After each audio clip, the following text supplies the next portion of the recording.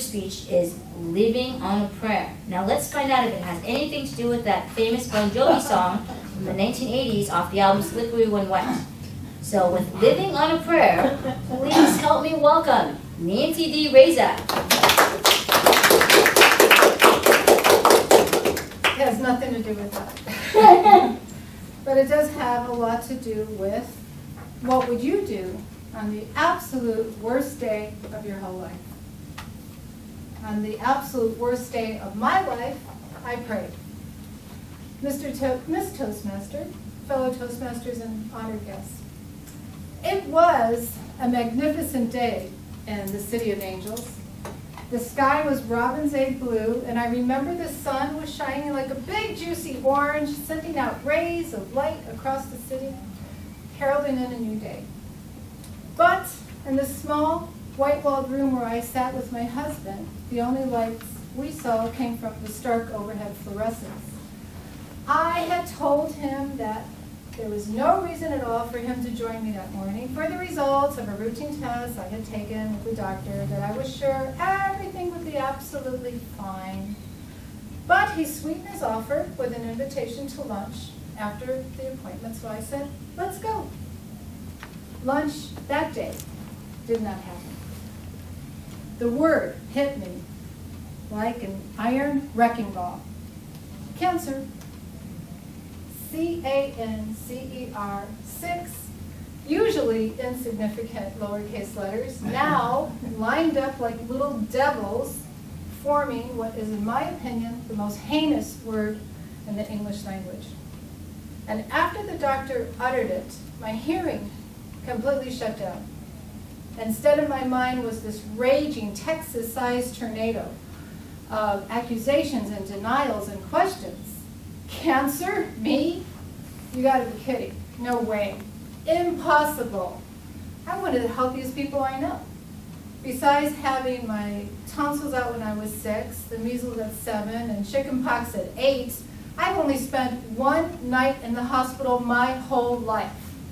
I wanted to scream at that doctor, you're wrong and that stupid test is wrong. I turned to my husband for confirmation and to know that he also thought I was right. But I was stopped short by a look of sadness in his eyes I had never seen. I turned back to that doctor ready to take her on myself, but she was wiping away tears from her own eyes, and all I could do was ask, why are you crying? Handing me a tissue, she replied, because you are. We went home. Husband, just like a man, went straight to his computer, searching for answers, solutions. I went straight to my closet, and I started to take out some of my favorite clothing items and place them into plastic bags. My cowboy boots from Texas, the red sweater he had given me for Christmas, my wedding nightgown.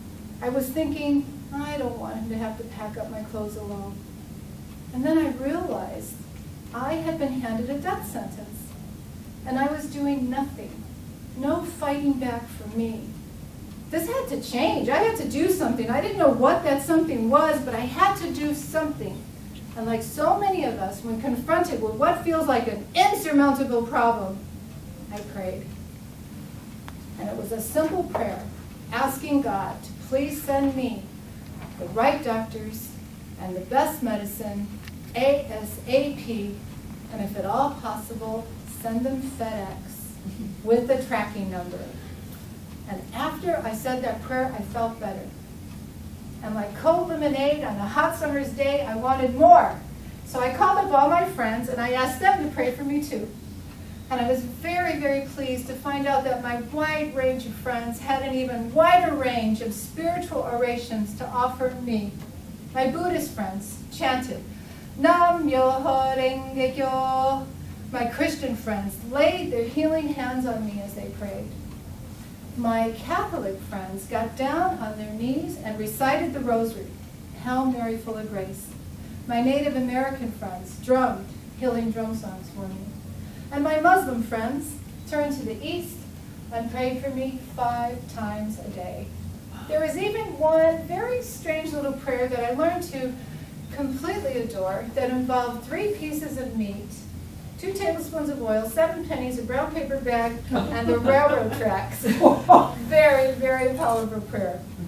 There have been numerous scientific experiments conducted on the effects of prayer and healing, and the results are inconclusive. Just as many people feel they have been healed by prayer as those who feel they haven't. But I ask you to take into consideration the mind-body connection, because I think that's something we could all wrap our heads around. We've all experienced it. If you're under a lot of stress, you get a headache. If you worry day in and day out about your finances, you're probably going to develop an ulcer.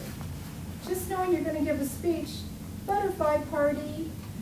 But what I know for sure is this: praying and knowing that others were praying for me made me feel great. And I believe that that sent a message to every single cell in my body that help was on the way. So my cells got the message, perked up, and became even more receptive to that great medicine I had prayed for and was receiving. Prayer complemented the medical treatment I was under. That combination of prayer and medicine is what helped me to kick that disease to the curb forever, never to be heard from again. Fellow Toastmasters, honored guests, in my darkest days, prayer was the comforter I wrapped around my heart for protection. Prayer became my place of refuge where I could go and truly believe that miracles could happen. Prayer became my big juicy orange in the sky, sending me rays of hope and light on a daily basis.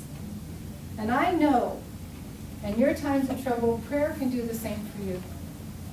I'm sure someone might be thinking right now, I don't have a prayer. But I say you do. Just listen to the words of the 13th century philosopher, Meister Eckhart, who wrote, "If the only prayer you ever pray your whole life is simply, thank you, that will be enough." Madam Toastmaster.